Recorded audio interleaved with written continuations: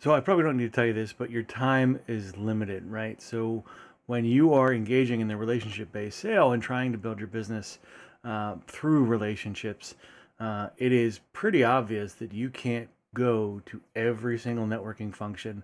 You can't have 75 different coffee appointments a day.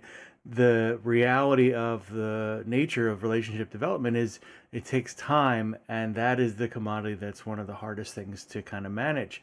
So when you're working on building relationships, one of the best ways to do that with lots of people kind of at once is developing something called a parasocial relationship.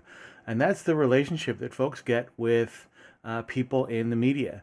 And so when you see it on TV in like laughable ways, where somebody thinks that the character on a television show is their best friend, but it happens with folks that create content online and their potential consumers, or anybody watching their content really.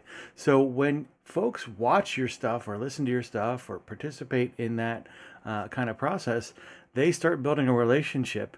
And that relationship sets the foundation for something that may change in person. So building the parasocial relationship is pretty easy. Just put content out there and share it and let folks consume it. And then when you get that first couple interactions with that person, and it's pretty interesting when it happens, the person will say, "Oh yeah, I saw you. I saw your podcast," or "Oh yeah, I was watching one of your YouTube videos the other day," or what have you. And that starts a relationship. You're already past the like, who are you and what are you about kind of phase, which is great for kicking off your relationship based selling process.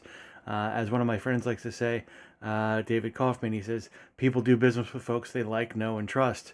And this is the beginning of that conversation.